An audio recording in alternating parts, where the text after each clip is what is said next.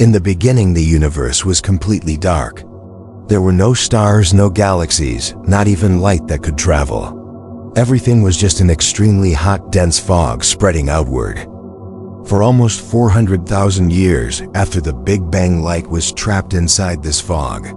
It bounced around with nowhere to go, like the universe was covered in a thick, glowing blanket. Then the temperature dropped, atoms finally formed, and something legendary happened. Light broke free. This moment is called the universe's first light. The first time the cosmos became clear and transparent. The first time light was able to move in a straight line. And that ancient light is still traveling across space right now.